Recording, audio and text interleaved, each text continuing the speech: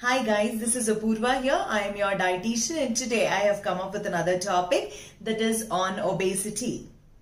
Foods doesn't make you fat, but the amount of food what you take in does make you fat. And yes, today's topic is about the fat, which is the general term used, or the obesity. I am Apoorva.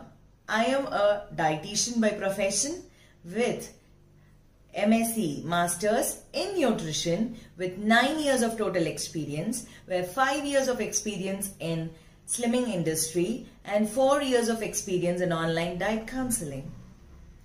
While late, let's get into the topic and discuss about the obesity. Obesity is the most common and often underestimated problem in all the countries. And obesity is usually defined as the excessive amount of fat accumulation in the adipose tissue, which usually impairs your health. The amount of fat or the distribution of fat is usually in the abdominal areas like trunk and waist, and it is referred to as abdominal obesity.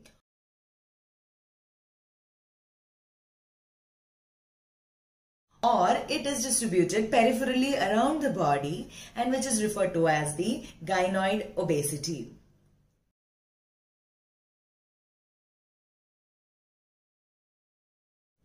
The risk involved with the abdominal obesity is more when compared to the gynoid or the peripheral obesity. As per the recent studies, it is observed that the obesity usually increases along with the age. It is an age standardized one where the prevalence is almost around 13.6%. And as the age increases, the obesity increases and it reaches to the peaks of, the increases till the peaks of 55 to 65 years also. And the studies also say that the high class residents are mostly into obesity section when compared to the suburbs or the rural areas. The globally epidemic of obesity is usually due to the societal factors because they usually encourage sedentary kind of lifestyle, high fatty food consumption and energy dense diets.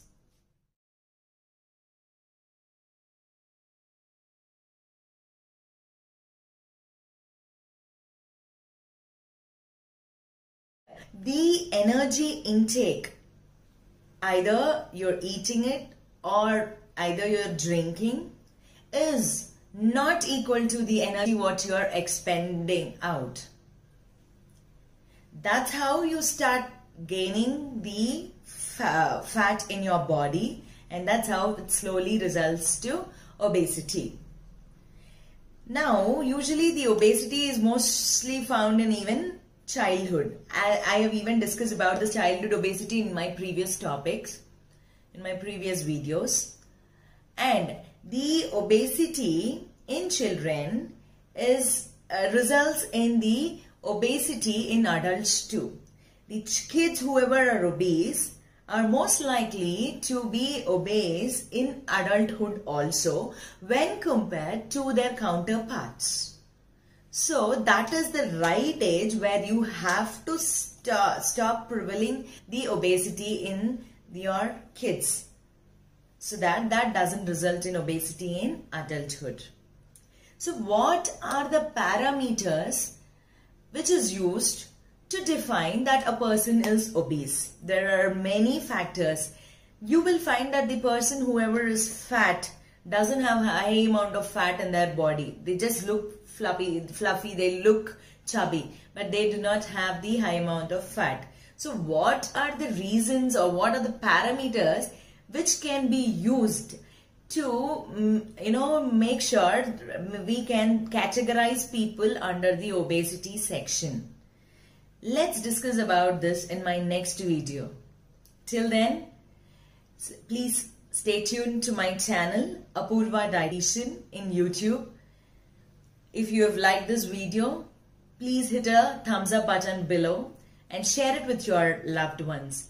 Those who haven't still subscribed to my channel, don't forget to hit a subscribe button below, and please stay tuned to my channel. I would be coming every Wednesday with a new set of videos. Thank you so much for watching my video. Bye-bye.